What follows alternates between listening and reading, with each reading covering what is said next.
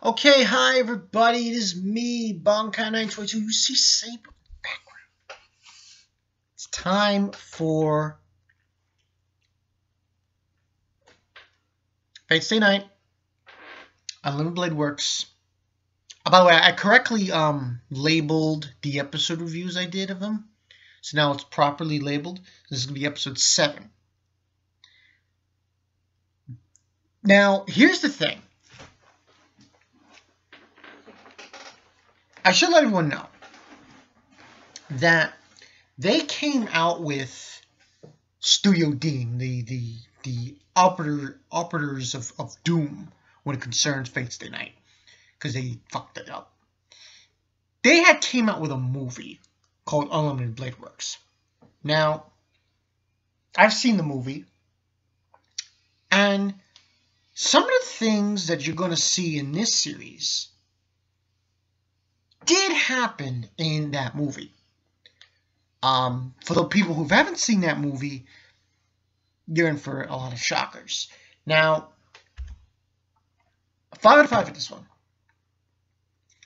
Everything was amazing in this episode. Pretty much we got Caster against Archer, with Shiro in the background. And then you obviously got Saber against Assassin. And it was kind of weird with the Assassin class, because I'm noticing, because you compare Fate Zero to the Fate Stay Night, the comparisons of what the Assassin is in Fate Stay Night and what he is in Fate Zero. Because in Fate Zero, they're very weird looking, the Assassin class, and there's a bunch of them, and they look very, dead looking. Assassin class here has got a sword and everything, so.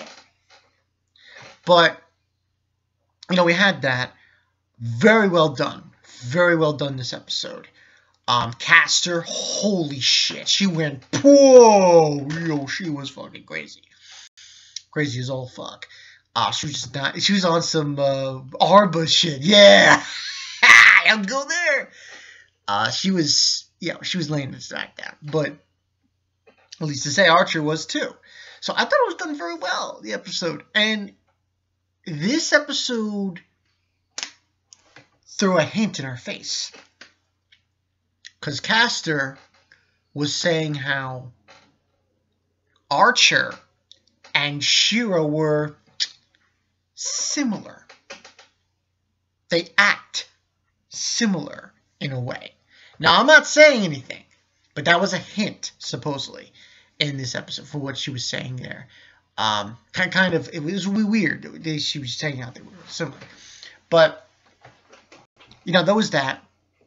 And then there was obviously Saber, her fight with Assassin. And she was basically, that was a pretty interesting fight. There's that one part where it looks like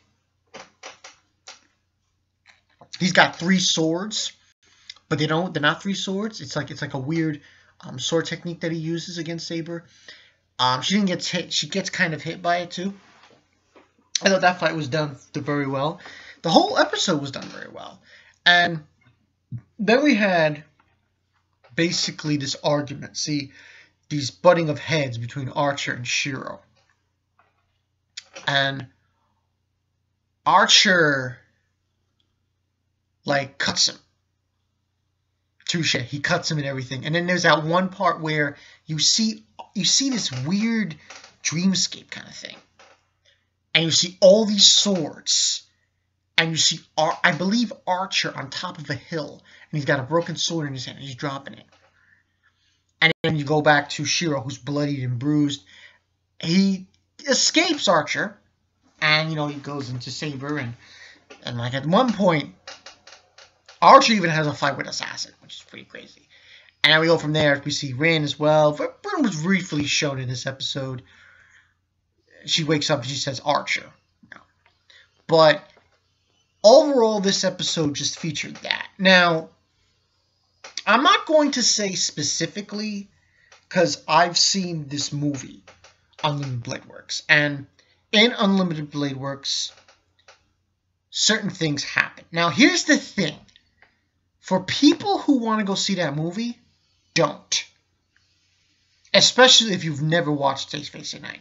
It's not a movie who people who haven't seen the series should go see. So stick with this. You're better off. And I'm noticing like a few things that I not see in that movie that I'm seeing in here. So that's a clear indicator that Futoba is doing a fucking amazing job with this series. Now, next week's episode though, I think it's going to be on Shinji. So we're probably going to get Ryder for next week's episode and stuff. But I thought this was a good episode. And then when you go towards the end, you have Shiro obviously is telling Saber he wants to learn how to fight, learn some sword play.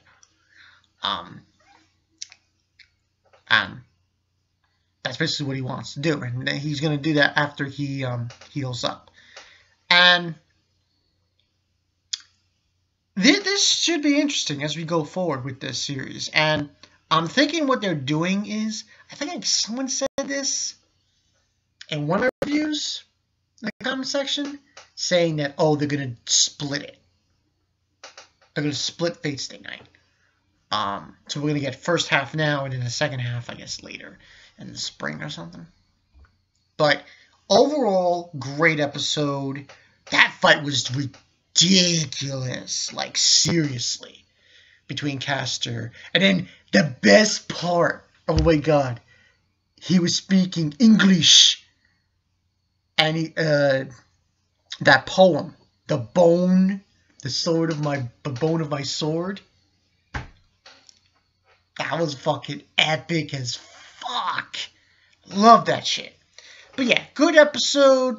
Like I said, 5 out of 5. Episode 7. And, this is definitely going to be, they're going to go the mile here. They're going to show us everything from this route, from this path of the written thing, of Unlimited Blade Works. Which, that word, Unlimited Blade Works, you're going to get the full understanding. The people who haven't seen anything of Fate Stay Night will now know the full understanding of what that means. Unlimited Blade Works. But this should be interesting. Next week we're going to get Shinji. He's like, he's a guy, like, I just look at it and I just say to myself, what a fucking pussy. Ha! But, yeah, that's pretty much the story. Archer was no matter how you look at it, he was kind of a douche in this episode where he was talking to Shiro and shit. And just slashed Shiro in the back. It's Archer. Like I said, not saying anything, but you will get the whole understanding of this whole thing between Archer and Shiro, and why they're so, later on. But until then, I'm Bonkai Knight 22. Archer was fucking beast. Bone of my sword, sword of my bone, that whole bit. Can't wait to see more of this shit. I'll see you guys later. Peace.